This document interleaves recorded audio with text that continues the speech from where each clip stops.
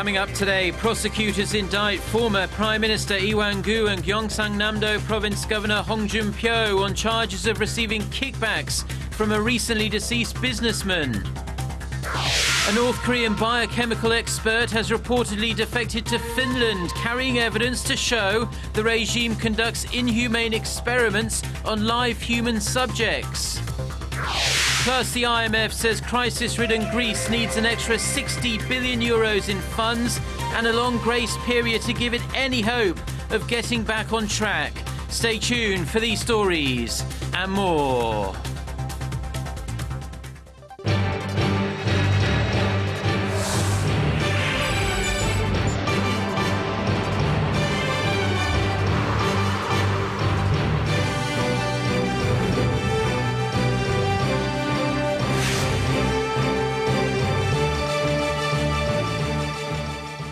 Hello to our viewers around the world. It's 6 a.m. on Friday, July 3rd here in Seoul. Thank you for joining us.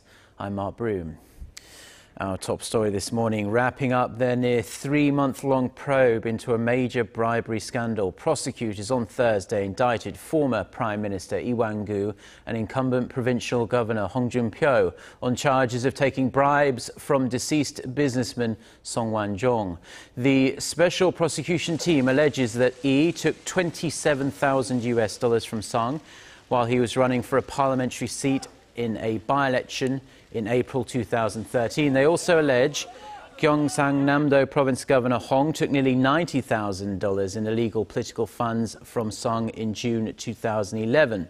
The investigation team, however, decided against indicting the 6 other politicians named in a suicide note left by Song, including 3 former and current presidential chiefs of staff, on the grounds of lack of evidence or expiration of the statute of limitations. The team will continue investigating 2 additional politicians not on the list, 6-term Saenuri Party lawmaker Ian Jae and 4-term opposition lawmaker Kim Han-gil on charges of receiving bribes. Now, the main opposition, New Politics Alliance for Democracy, labelled the result disappointing and called for a special investigation to be launched as soon as possible. Both of Korea's largest political parties, the ruling Saenuri and the main opposition New Politics Alliance for Democracy, are being pulled left and right by internal strife inside their respective parties. The ruling party is split in its backing of floor leader Yoo Seung-min, while the NPAD is fighting over their newly elected Secretary General. Ji Myung-gil has more. The ruling bloc's loyalists to President Park Geun-hye continue to demand the resignation of the party's embattled floor leader Yoo Seung-min. What's wrong with asking him to resign after he has put the country through such hardship? Saenuri chair Kim Moo-sung suspended Thursday's Supreme Council meeting. Even some pro-Park figures said lawmaker Kim Tae-ho crossed the line. I don't think it was right for lawmaker Kim to have lambasted him in that manner. Floor leader Yoo's sympathizers claim President Park went too far in demanding his resignation after she vetoed the controversial parliamentary bill, saying it violates the principle of checks and balances in government. Yoo made it clear that he would not step down and carried out his scheduled party duties. The NPAD's full leader Lee Jong-gul reconveyed his grievances over the appointment of Choi Jae-sung as the party's Secretary General and ended his 9-day walkout protest, resuming his Supreme Council activities. Chairman Moon Jae-in's appointment of Choi last week was met with criticism, with some opposition lawmakers accusing Choi of not representing the politics of unity and harmony. Choi is believed to be part of a faction linked with former President Roh Moo-hyun. He'll be tasked with preparing for next year's general elections and selecting candidate nominations. Critics like Lee Jong-gul say the appointment is a signal that Moon Jae-in's faction will continue to dominate the party. Amid the political disarray, the 2 parties, however, did agree to open the House Steering Committee meeting on Friday to set dates for future parliamentary business, including auditing government offices, settling accounts, and budget proposals. Ji Myung-gil, Arirang News. Now, it has emerged that a North Korean biochemist defected to Europe last month, carrying with him a massive amount of data on human experiments conducted in the communist state. A Seoul-based North Korean human rights group here made the disclosure on Thursday, saying the 47-year-old researcher with the family name E fled to Finland on June 6th via the Philippines. In a phone interview with Seoul's Yonhap news agency, the source said that E, who was working at a microbiology research centre in Gyeongsangnamdo province in the north, defected because he felt sceptical about his research.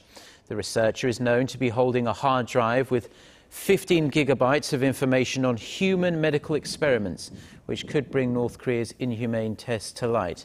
The defector is expected to give closed-door testimony before the European Parliament later this month.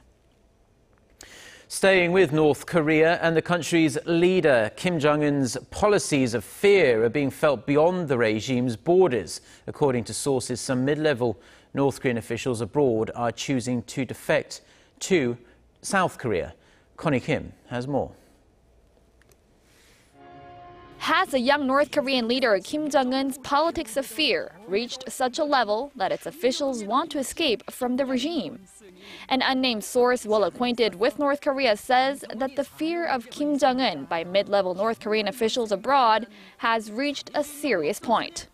Serious enough that a significant number of these officials chose to defect to South Korea. As for the higher-ranking members of the regime, the source said high-level officials are less willing to take responsibility for their work to protect themselves from getting into trouble. Another diplomatic source corroborates the source, saying that a low-level official from the North's Labour Party defected to the South, fearing the young leader's reckless leadership. Experts cite a combination of various factors as motivation for the defections. Officials abroad are probably under tremendous pressure to earn foreign currency for the regime. Also, with exposure to capitalist societies, they realize that the North Korean regime is not in a favorable situation and therefore choose to defect. Some analysts say Kim's reign of terror is part of the young leader's methods for reaffirming loyalty to the regime, but some warn that it could add to the regime's instability. Last May, South Korea's National Intelligence Service said Kim Jong-un ordered the execution of Defense Minister Hyun Yong-chol for disrespecting the upper leadership. The spy agency also added that Kim has approved the executions of around 70 senior officials since coming to power in late 2011. Connie Kim, Arirang News.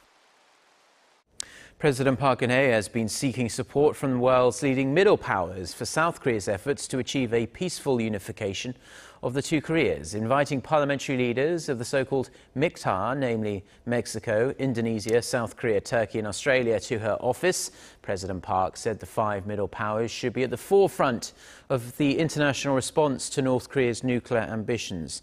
The visiting leaders are in Seoul this week for a MIKTA conference. But the Turkish parliamentarian is absent due to an election in that country. President Park also said their cooperation in dealing with global issues like climate change and cybersecurity will help elevate each member's reputation and influence on the global stage. More major developments on the Greek debt crisis overnight, with a crucial referendum coming up on Sunday. The International Monetary Fund has inflamed the debate by saying Greece's current debt dynamics are unsustainable and Athens needs to get serious about reforms if it hopes to get out of its huge financial hole. The IMF also says Greece needs between 50 to 60 billion euros of extra funds over the next 3 years and large-scale debt relief to create a breathing space and stabilise the economy. The agency says Greece shouldn't have to pay any debt repayments for 20 years and final payments should not take place until the year 2055. The IMF statement suggests there is a major split between Greece's creditors about what needs to be done.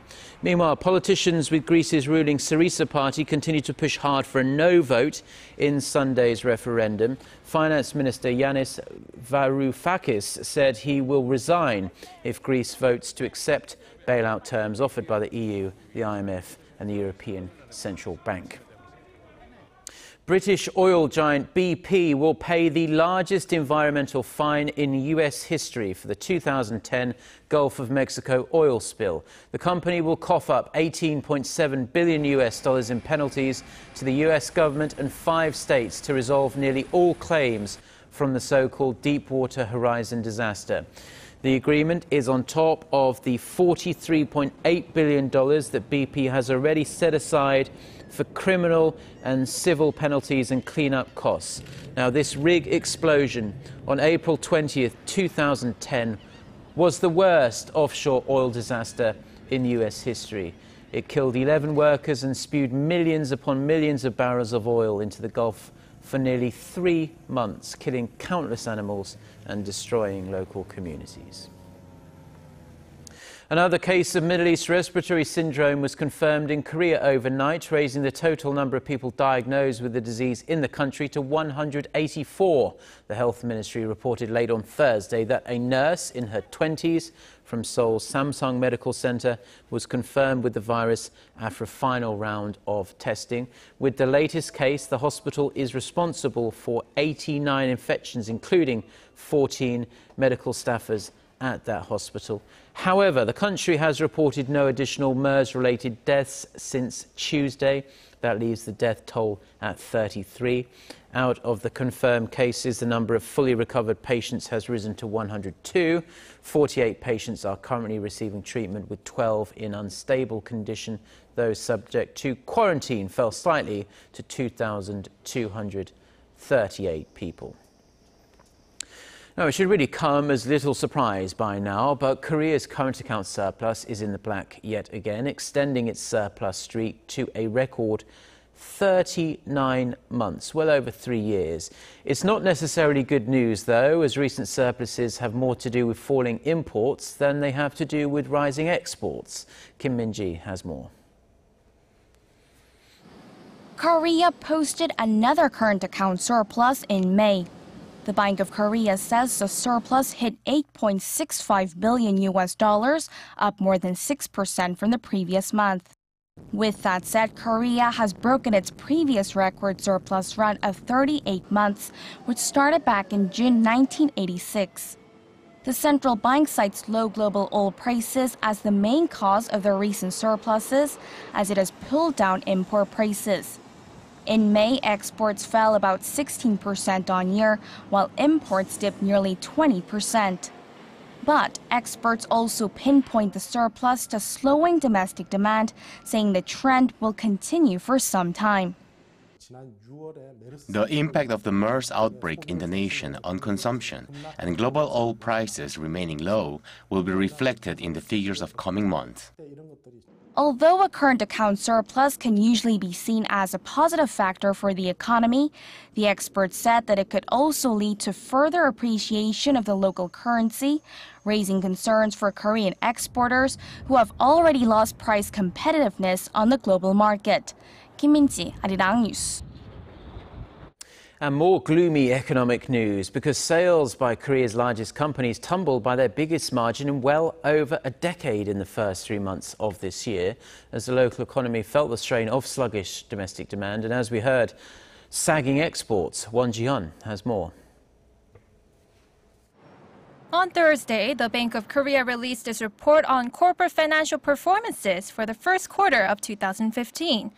Based on the analysis of more than 3,000 Korean companies, the report showed that the overall corporate sales had fallen by 4.7% compared to the same period last year. And when it comes to the company's size, big conglomerates suffer the most, with their sales decreasing by 5.5% on year. That's the largest reported drop since 2003, when the SARS outbreak took a major blow at the Korean economy. On the other hand, sales at small to mid-sized companies fell slightly by just 0.6%. An official from Korea's central bank cited cheaper crude oil and falling prices of exports as the main reasons for the sales drop, which also explains why Korea's petrochemical industry took the biggest hit by losing more than 20% of its sales in the first quarter of the year. The official added that the weak Japanese yen and sliding global demands have also made it harder for Korean companies to sell their cars and smartphones. Despite their sales loss, Korean companies still managed to become a bit more profitable this year, as the reports show that their operating margins were up by 0.4 percentage points, thanks to lower prices of raw materials. Won Ji-hyun, Arirang News.